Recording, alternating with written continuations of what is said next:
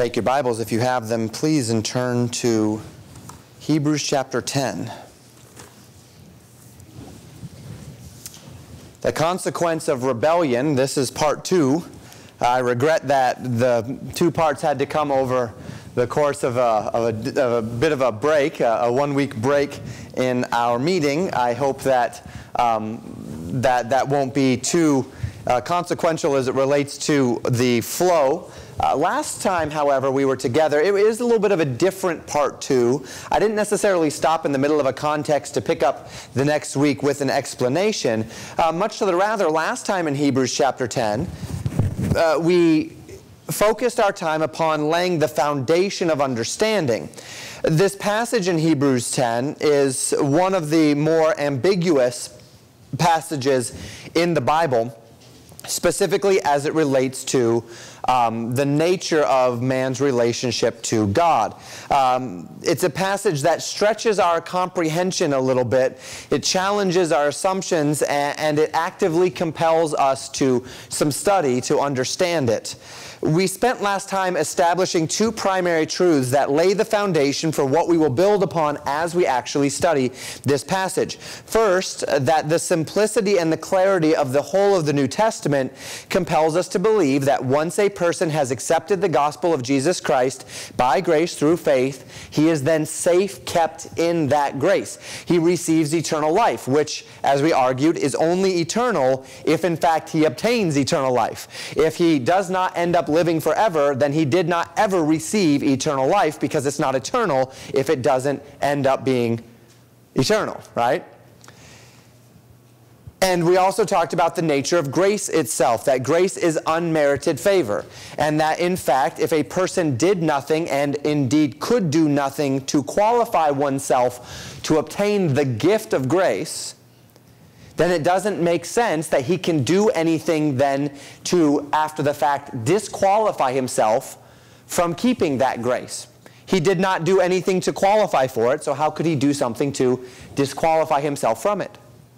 So we established what in theology and doctrine we call the doctrine of eternal security.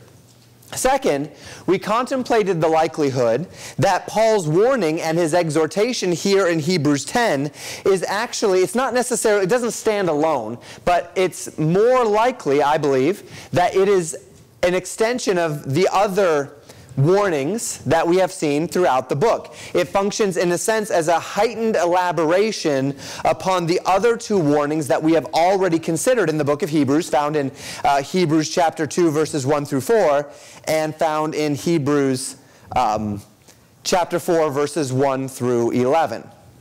And so we would fully expect to be able to take the conclusions and the lessons that have guided us in those first 2 warnings and apply them, or at least filter our understanding of Hebrews 10 through them as we consider this 3rd warning. And we're attempting to cover a reasonable amount of ground. There's actually quite a bit here this evening, so I'm just going to jump right into it, and we're going to walk through this text. But what I'd like to do to begin is I'm actually going to start back further in the text for context, and we'll read, beginning in verse 19, we'll read all the way through verse 27. The Bible says this in Hebrews 10.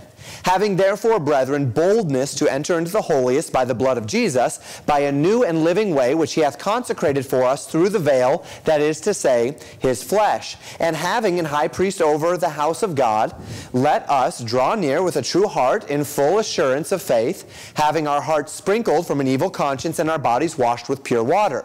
Let us hold fast the profession of our faith without wavering, for he is faithful that promised. And let us consider one another to provoke unto love and to good works, not forsaking the assembling of ourselves together as the manner of some is, but exhorting one another, and so much the more as ye see the day approaching. For if we sin wilfully after that we have received the knowledge of the truth, there remaineth no more sacrifice for sins, but a certain fearful looking for of judgment and fiery indignation, which shall devour the adversaries. So the context for Paul's warning, following his exhortation unto obedience, is those who would reject that call upon their lives to live in the manner that is reflected here in the text, that they would draw nigh and hold fast and provoke one another to assembling, that those who reject this call upon their lives are in a place that he calls sinning willfully. He says, if we sin willfully after we have received the knowledge of the truth, there remaineth no more sacrifice for sins. So within the context of this passage, the sinning willfully of which Paul speaks is related directly to the commands that have come before. He says, for if we sin willfully, this is an extension of what he has said already. And he has said, because we have all of these blessings, because of the opportunity, because of the access that we have, do these things, draw nigh, hold fast, and provoke one another unto love and good works. Why? Because if we sin willfully, if we step outside of not just these things, drawing nigh and holding fast and provoking one another, but if we fall short, if we sin because we are not doing these things, if we do not draw nigh, if we do not hold fast our profession, if we do not provoke one another unto love and good works, thus leaving ourselves in a place where we are stepping into willful sin, thus putting ourselves in a place where we fall to temptation, where we enter into that place of rebellion, or that place of apathy, or that place of selfishness, or that place of sinfulness. If we do that, he says there remains no more sacrifice for sins. We'll come to that in a moment.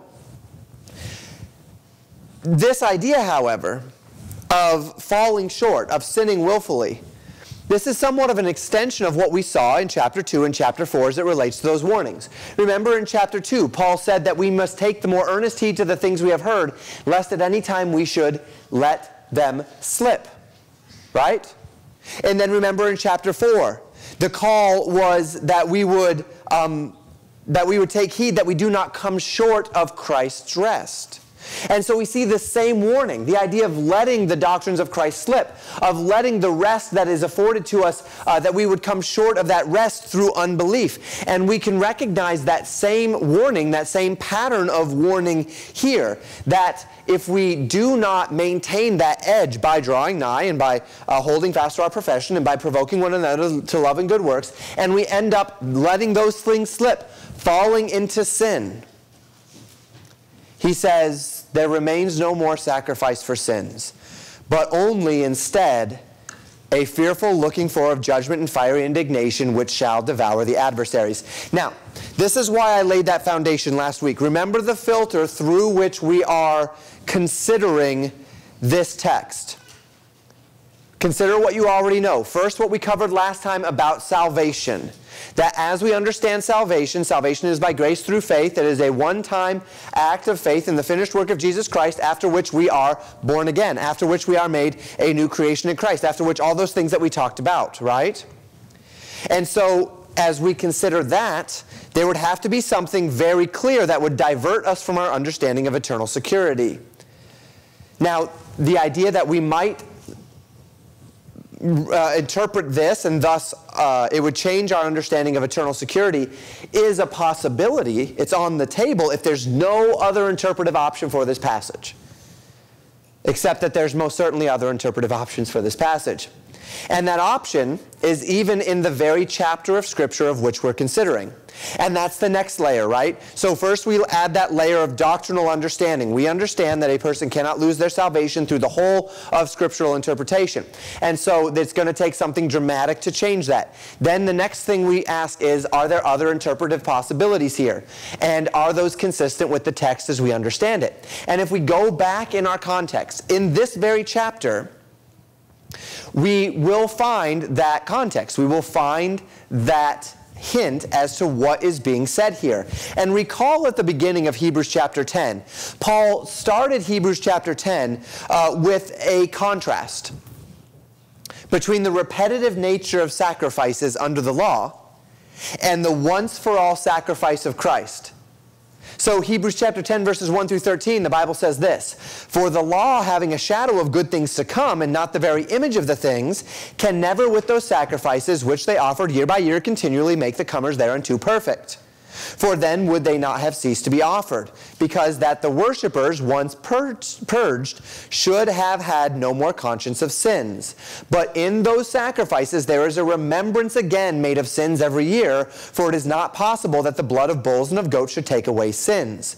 Wherefore, when he cometh into the world, he saith, Sacrifice and offering thou wouldst not, but a body thou hast prepared me. In burnt offerings and sacrifices for sin thou hast had no pleasure. Then said I, Lo, I come, in the volume of the book it is written of me, to do thy will, O God. Above, when he said, Sacrifice and offering, and burnt offerings and offerings for sin thou wouldst not, neither hast pleasure therein, which are offered by the law, then saith he, Lo, I come to do thy will, O God. He taketh away the first, that he may establish the second, right? He taketh away the sacrifices and offerings to establish the second, I come to do thy will, O Lord. That's what he's saying there. And we've already talked about that.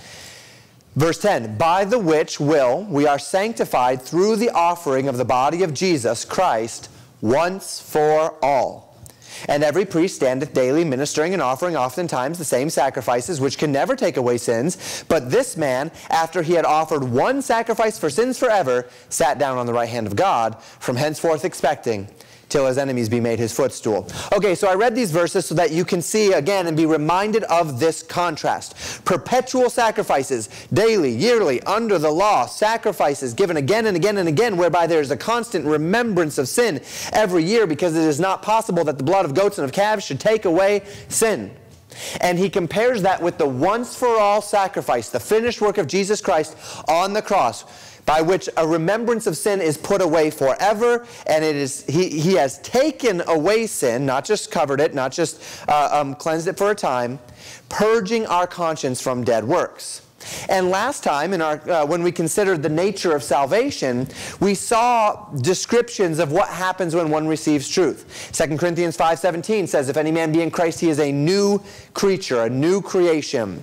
Ephesians chapter 4:30 said that we are sealed until the day of redemption. We enter into a life of grace, and we live in that grace. And as we enter into that grace and we live in that grace, we recognize the once-for-all finished work of Christ, the once-for-all sacrifice for our sins. We are freed from that anchor of sin, from the bondage of sin, from the guilt of sin, and we are thus raised to walk in newness of life. And in that the old things are passed away and that all things are become new, while most certainly the earthly consequences for past decisions might still linger on, right? We recognize that when a person accepts Christ, it doesn't mean that every earthly consequence of those sinful years is just going to go away. They're still going to have those things in their mind, and they're still going to have those associations, and they're still going to have those memories, and they're still going to have the elements of that life which might linger with them, perhaps physical consequences of such. There is a clean break from the old man that happens before the throne of grace, right? So think about this with me. When a person accepts Jesus Christ as their Savior, old things are passed away, all things are become new. God does not hold the man who accepts Christ accountable for the sins of his unbelieving life. No man could stand before God if he was held to account for such things. And so there is this cleansing of the heart, this clean break, this old things passing away, this all things becoming new. Again, not necessarily meaning the physical consequences in this life all are done away with, but the spiritual cleansing is total. Clean slate.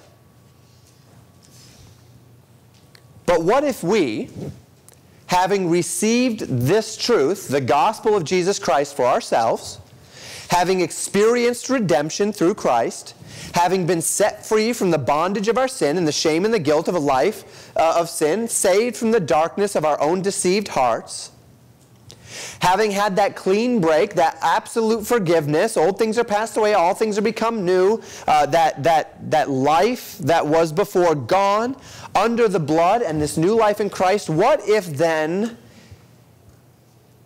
I place myself back under sin? What if I regress in grace and I begin to continue in sin that grace may abound? What if I regress in grace and I begin to place myself back under the legalities and the moralities of the law, trying to earn favor with God through my actions when I have already received salvation by grace through faith? Well, we've already set aside the idea that you lose that grace because that's not biblically sound.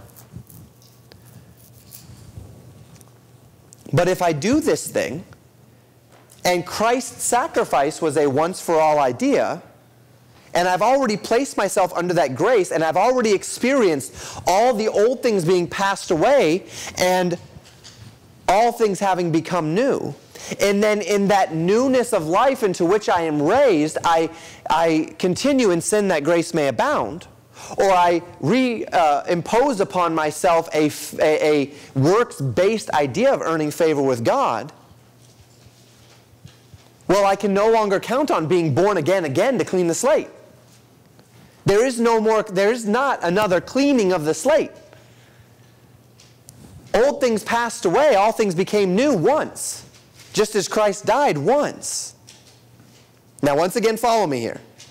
Nothing Paul is saying is speaking about whether or not a person goes to heaven. Remember the context of this chapter. The context of this chapter, Hebrews chapter 10, verses 1 through 13, began with a contrast between the perpetual sacrifices versus a once-for-all sacrifice. But if after my heart is cleansed, and all old things are passed away, and all things are become new, I then willingly taint it again. Now there is most certainly forgiveness to be found with the Lord through repentance. But there is no second sacrifice for those sins. I own that sin on the day of judgment. And this is what Paul is speaking of here.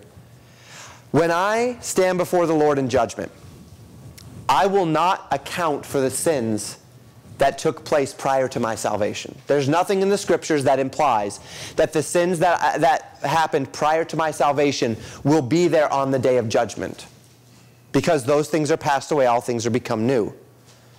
That grace that I receive at the moment of salvation, that clean slate that I receive, that cleansing of the heart that I receive, there is nothing in metaphor, there's nothing in direct teaching that implies that those sins that I commit prior to my salvation will be a part of the reckoning of the day of judgment. But what about those sins that I commit after grace? There is no second sacrifice for those sins. I own those. Now again, as it relates to my relationship with the Lord, if I confess my sin, He is faithful and just to forgive me of my sin and to cleanse me from all unrighteousness. 1 John 1:9 makes that clear. And again, I'm also not talking about a person going to hell. But in 1 Corinthians chapter 3, the Bible says this beginning in verse 11. I apologize, I don't have this on a slide. For other foundation can no man lay than that is laid, which is Jesus Christ. Now if any man build upon this foundation gold, silver, precious stones, wood, hay, stubble, every man's work shall be made manifest, for the day shall declare it, because it shall be revealed by fire, and the fire shall try every man's work of what sort it is. If any man's work abide, which he hath built thereupon, he shall receive a reward. If any man's work shall be burned, he shall suffer loss, but he himself shall be saved, yet so as by fire. Paul is describing the nature of the believer standing before the judgment seat there. This is not speaking about unbelievers. Unbelievers, that's a different ballgame. But when he's speaking of believers, he says that every man will appear before the judgment seat of Christ, and that the day will declare our works. And that on that day there will be a pile of what he says are gold, silver, precious stones, wood, hay, and stubble. And the fire of God's wrath will fall upon that, of God's judgment will fall upon that pile, and whatever's left over will be reward. And whatever gets burned up is loss. It's loss before the throne. Now everything prior to Christ is loss, right? That's prior to Christ. But there is no reward prior to Christ. Because whatsoever is not of faith is sin. Because without faith it is impossible to please Him. So it is not until I step into faith that any rewards begin to happen. And as I said, there's nothing necessarily in Scripture that implies that any of those works done prior will even be there on the day of judgment, save for the unbeliever, where all of their works will be sin. But for the believer who is in Christ, the moment he steps into Christ, if old things are passed away and all things are become new, then those works, those unbelieving works, those works outside of faith, they go away, and now there's a clean slate. But what if I begin to pile upon that clean slate wood, hay, and stubble? Well, there's no second sacrifice for that sin.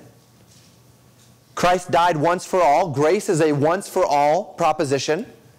I step into it once and it stays forever.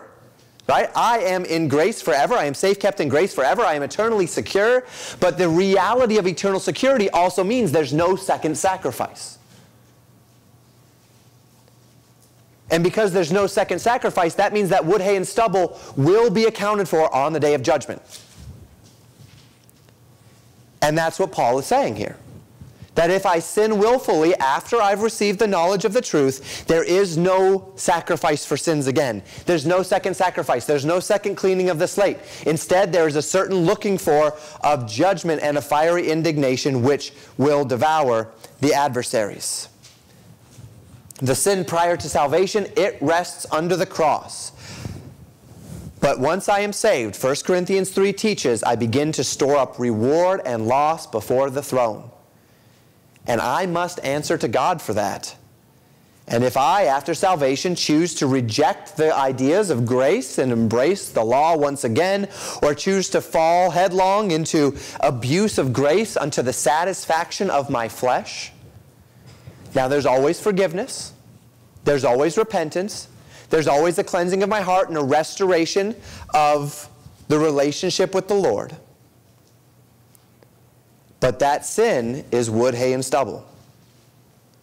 And on the day of judgment and fiery indignation, we will answer for that sin. Not unto eternal damnation. Paul says in 1 Corinthians 3, if any man's work shall be burned, he shall suffer loss, but he himself shall be saved, yet so as by fire. Right? Doesn't say that he will end up in perdition. But it will be a fiery passage through that time of judgment. And this is the warning here.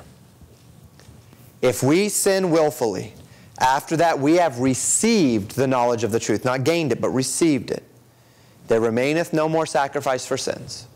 Christ did it once for all. You received it one time. The slate was cleansed. Everything was put under the cross. A new ledger was opened. But if then, at that point, you sin willfully, there's coming a day where you'll account for that on the day of judgment.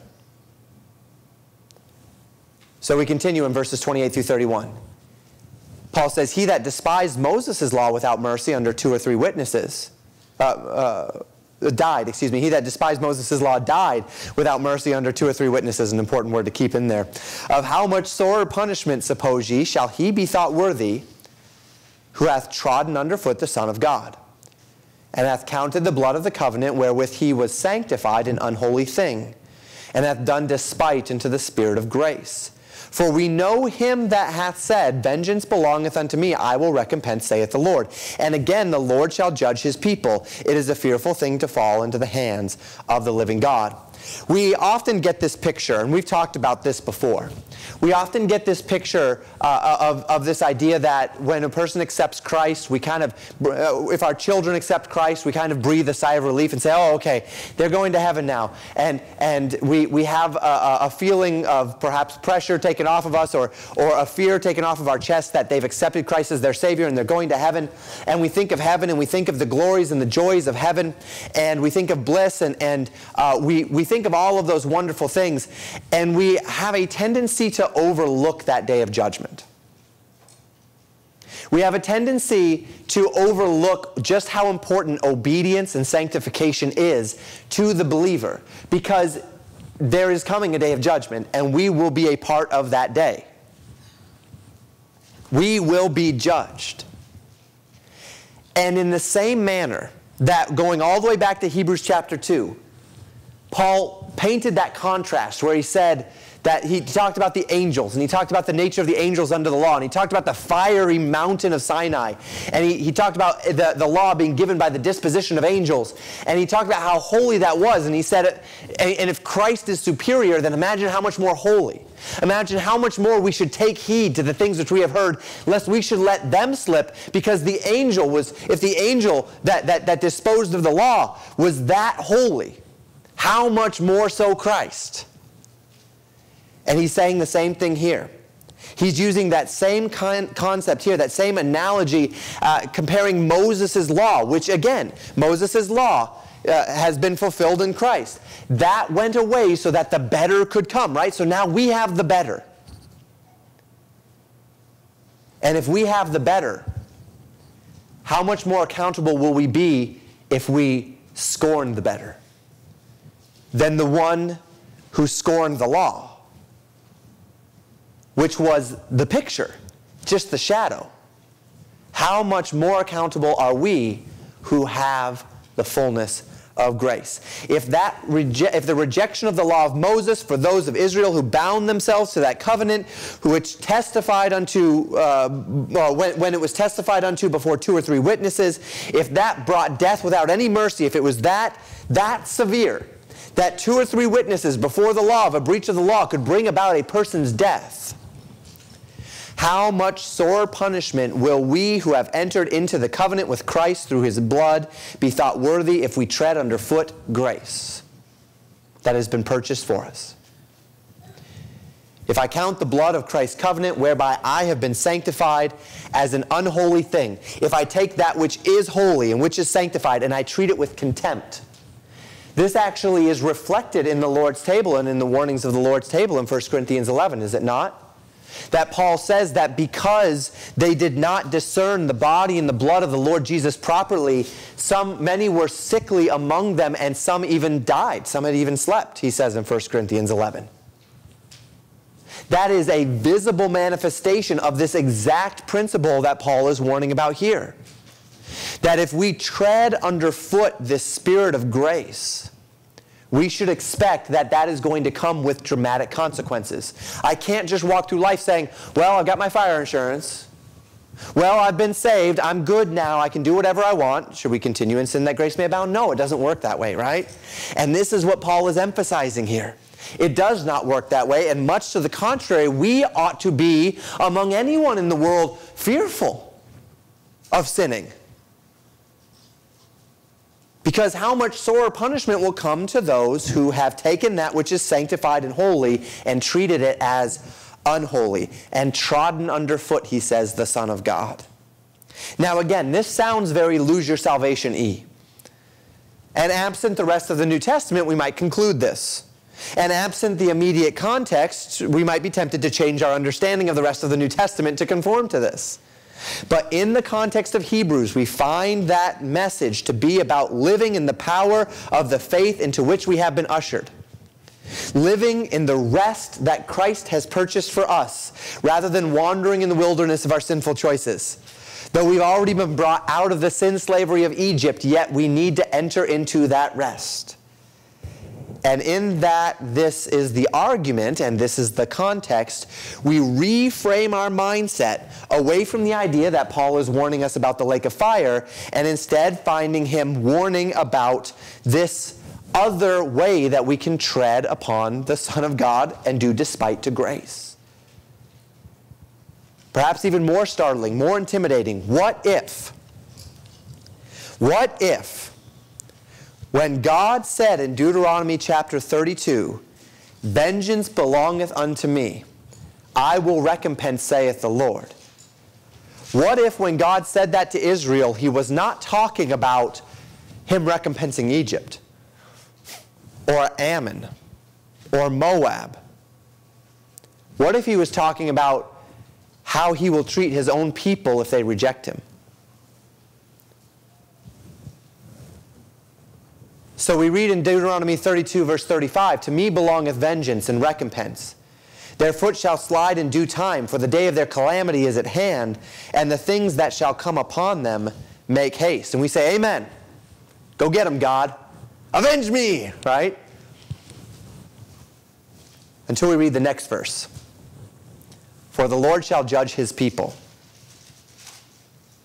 and repent himself for his servants, when he seeth that their power is gone, and that there is none shut up or left." Wait a minute, God. So you mean that when God says, "Vengeance belongs to me, I will repay," he wasn't just speaking of the heathen. He wasn't just speaking of those guys in Washington that we don't like. He wasn't just speaking about that neighbor that lets his dog out to ruin your flowers. He wasn't just speaking of those things. You mean, in fact, in this context, he was saying, "I will judge my people. Vengeance is mine, I will repay, saith the Lord. I will judge my people." And we say, well, where do we come up with this in the New Testament? Well, we see it here in Hebrews 10. We also find it in Romans chapter 12, right?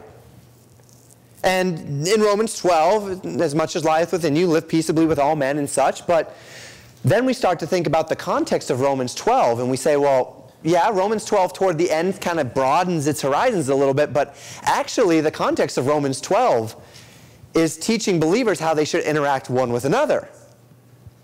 And it's actually within the context of him saying, this is how you should act in the church, members one of another, that he says, "Vengeance is mine, I will repay, saith the Lord." And we start to realize that maybe I need to start looking inward when I read those words, "Vengeance is mine, I will repay," rather than looking outward.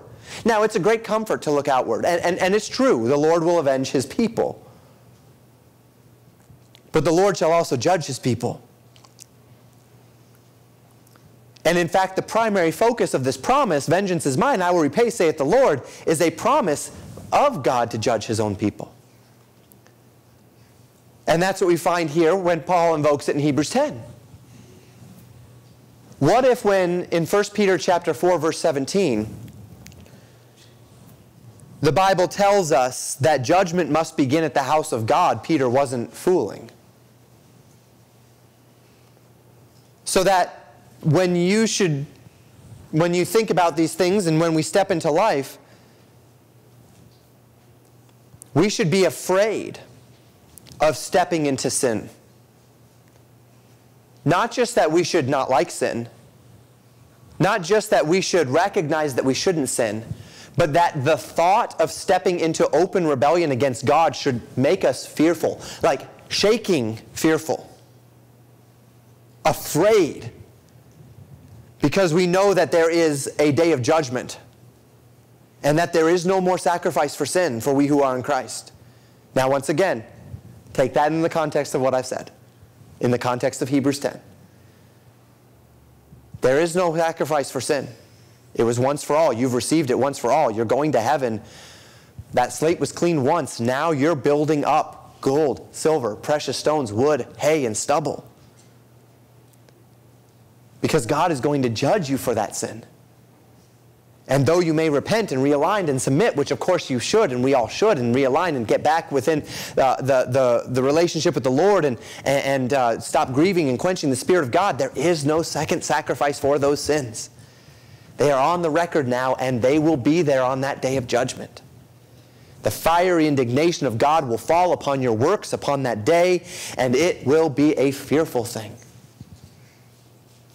Because it's a fearful thing to fall in the hands of a living God. And this should both compel us and constrain us to renew in our hearts a passion to remember our first love. And this is what Paul says next, verses 32 to 35. "But call to remembrance the former days, in which after ye were illuminated, ye endured a great fight of afflictions, partly whilst ye were made a gazing stock both by reproaches and afflictions, and partly whilst ye became companions of them that were so used. For ye had compassion of me in my bonds, and took joyfully the spoiling of your goods, knowing in yourselves that ye have in heaven a better and an enduring substance. Cast not away therefore your confidence, which hath great recompense of reward. Don't forget that along with that wood, hay, and stubble, there's also gold, silver, and precious stones. Don't forget that when you don't cast aside the things of Christ, when you commit yourself to them, there is great reward. And remember those former days, Paul says. Do you remember those early days of your salvation? Paul asks them, and I ask you. Now this group of Hebrew believers, to this group, Paul describes those early days after the Spirit illuminated their heart to truth. And there's a uniqueness to their testimony, and maybe it's yours as well. But he describes their time. He must have been there, because he describes it clearly. He says that their hearts were illuminated, and then they endured great fights of affliction. They were persecuted after that. Probably by their family, by their friends, by their co-workers. If he's speaking to a Jewish audience here, perhaps he's speaking in Jerusalem. Perhaps he's speaking to them when he came back to Jerusalem that final time, and he brought with them that offering from Corinth and from Philippi and all of those churches. And maybe he brought it, and then he's preaching to them, and he says, do you remember those early days? After you got saved and your family disowned you, and you lost your job, and you lost everything. You lost, your parents disinherited you. You had great fights of affliction, and then some of you were made gazing stocks. You had reproaches, and then others of you, you didn't have it so hard yourself, but you became companions to those who did. And you willingly gave of the things that you still had to give to those that didn't have.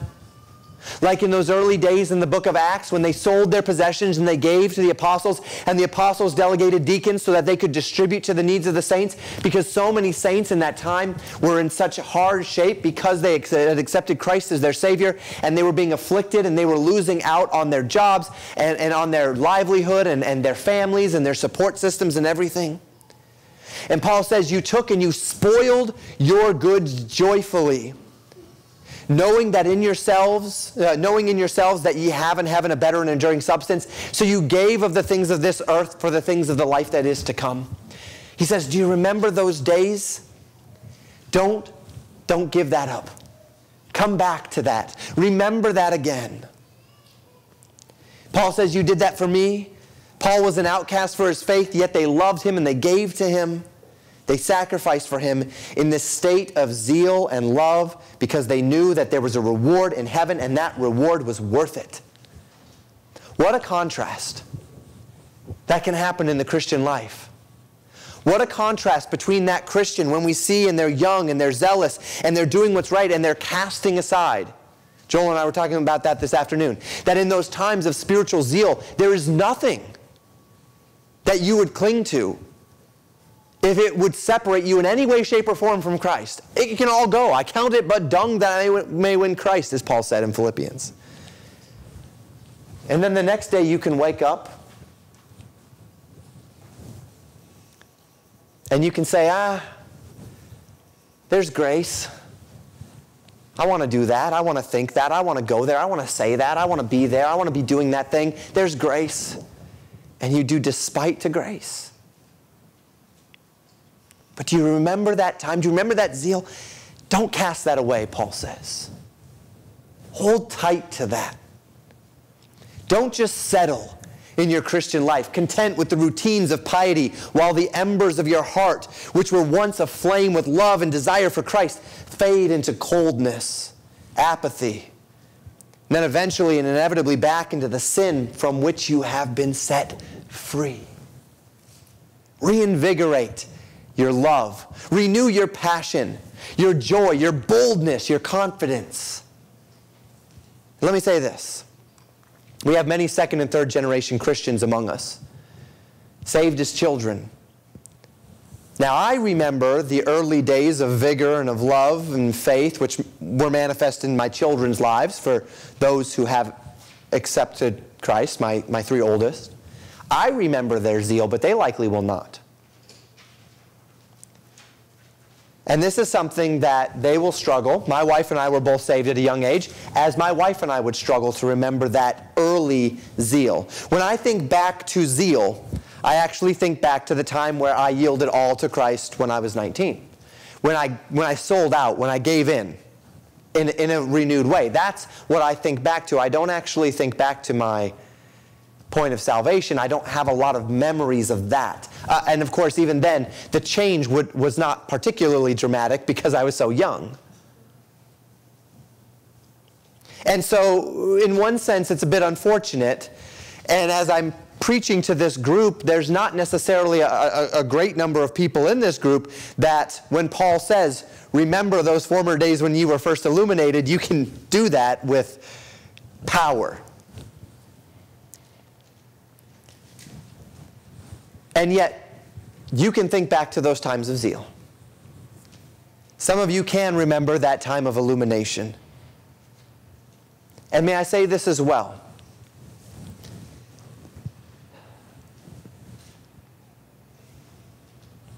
As we would seek parents to help our children who were saved at a young age into this place of zeal and of love,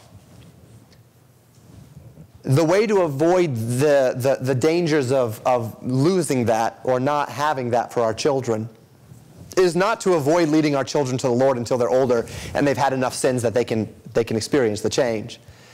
But rather, the way to avoid that is to foster a lifestyle whereby your family and your lives are zealous.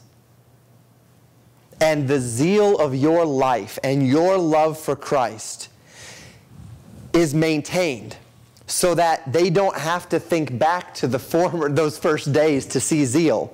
They can look at you. And then they can forge those memories of zealous, joyful, powerful love themselves.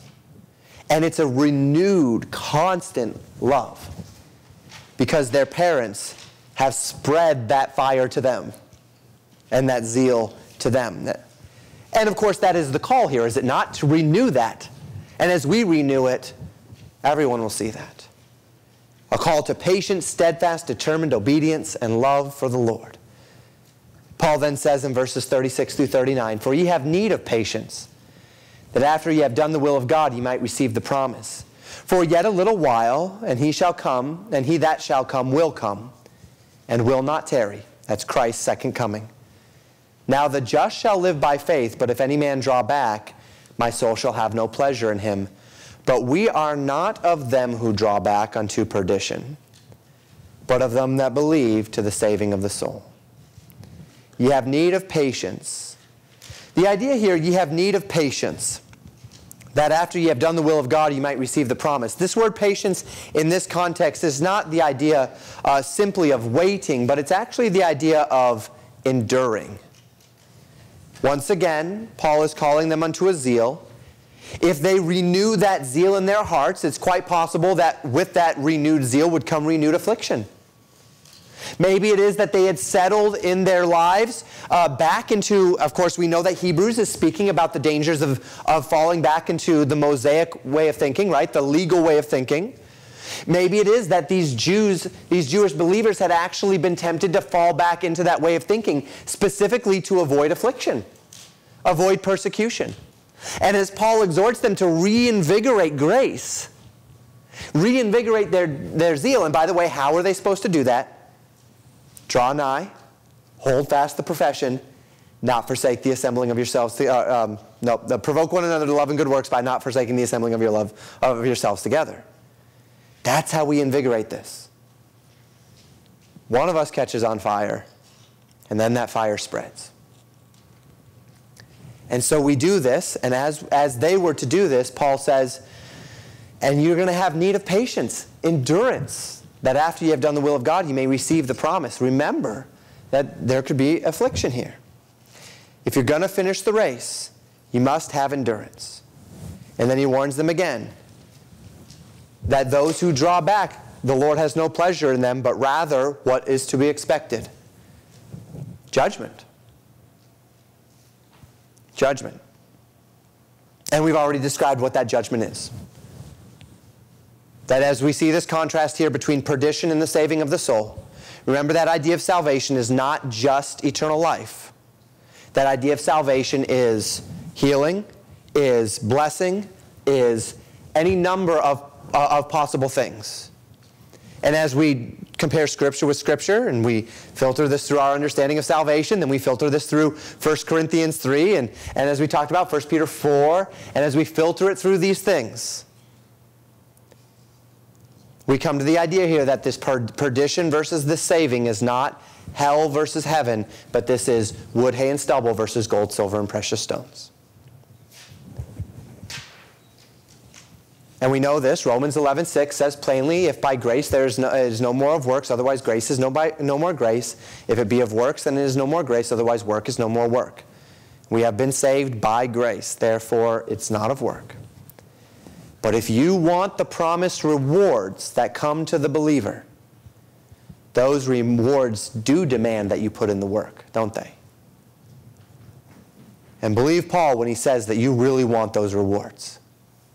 First, because if you turn back, what awaits you is a day of fearful judgment, unlike anything that you can possibly imagine. The words that Paul uses here are stern words, are they not? He says that those who turn back, they trodden underfoot the Son of God. They do despite to grace. These are strong words. It's a strong warning. But second, because 1 Corinthians chapter 2, verse 9 says, as it is written, eye hath not seen, nor ear heard, neither hath entered into the heart of man the things that God hath prepared for them that love him. Don't forget, yes, be fearful because of the day of judgment, but every moment that you walk in faith, and we're going to understand what that is starting next time in Hebrews 11, right?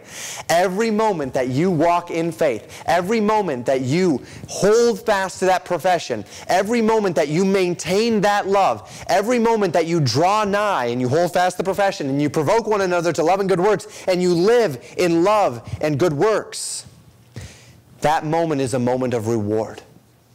And just as we can rest assured that that day of judgment is something that we cannot fully comprehend, but it's going to be something awful, fearful, because it's a fearful thing to fall into the hands of the living God. So too, those rewards, that gold, silver, and precious stones,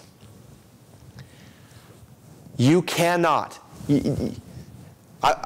My children have pretty good imaginations. A lot of people in here probably have pretty good imaginations. Your imagination cannot get anywhere close to what God has prepared for them that love him. It can't touch it. And this is that call. It ought to literally make me tremble with fear to step willingly, knowingly into sin.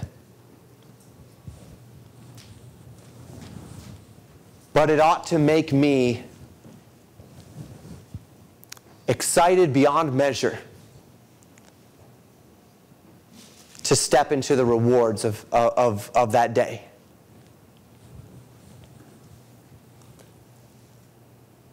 And for we who are in Christ, we know this to be true. You know the joy of following Christ. You've experienced it if you are in Christ. You remember the promise of reward which compelled you to forsake all and follow him. Reinvigorate that love.